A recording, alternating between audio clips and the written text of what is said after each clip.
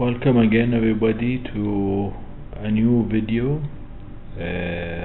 in which we will discuss the radiographic appearance of different materials used in restorative dentistry, and in this video we're going to see the radiographic appearance of an outdated root canal filling material, and these are the silver points. Silver points were used previously and they are abandoned now. However, in the radiograph, if we want to recognize the appearance, they will definitely appear more radio opaque than gutta percha, because they are metal, and you know metals they absorb more X-ray, and thus they will appear more radio opaque.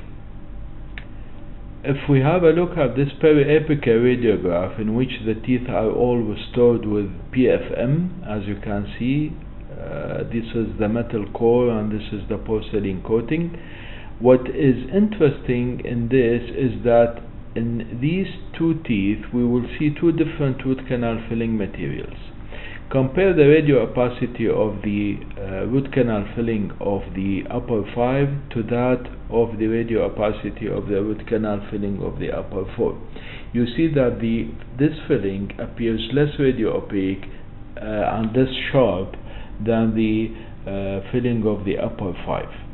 This tooth is filled with a silver point or silver cone, while this tooth is filled with a gutta percha.